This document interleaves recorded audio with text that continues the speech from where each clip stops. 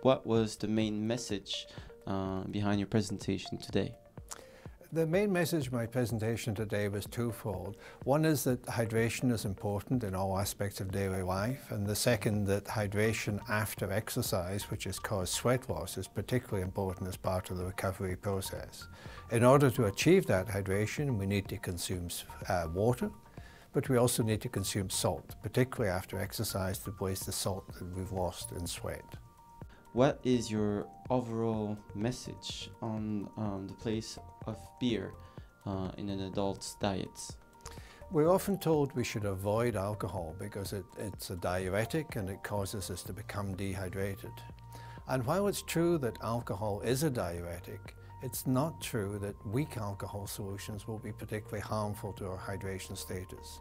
So if we drink strong alcohol drinks, we produce urine because of the diuretic action, and that can cause us to become dehydrated.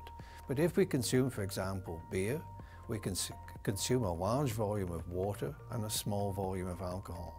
So while there's a small increase in urine output, we consume sufficient water to more than offset that. So drinking beer will cause us to become better hydrated. Beer, as you said, is a low alcoholic beverage, which means that it's less concentrated compared to other beverages, alcoholic beverage. Do you believe this plays a role in rehydration? Yes, the alcohol content in a drink is extremely important.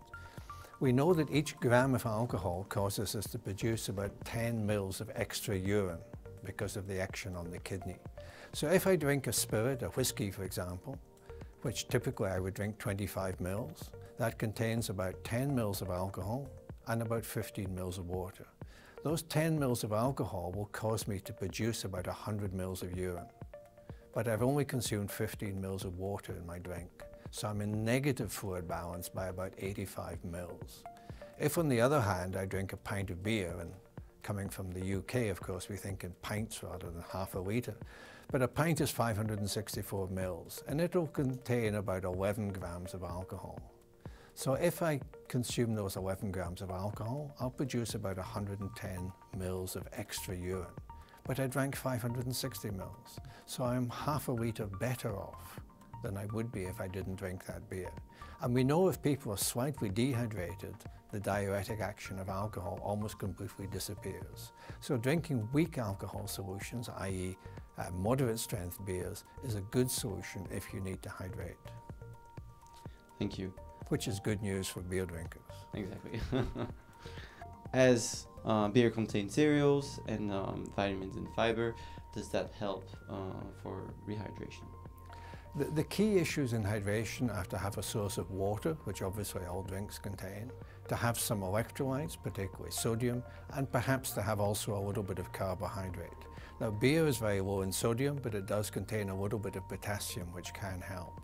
But the solution that most people adopt when they drink beer is to have some salty snacks alongside the beer. So we eat crisps and pretzels and nuts and other salty foods, and that gives us an effective replacement of our electrolyte needs.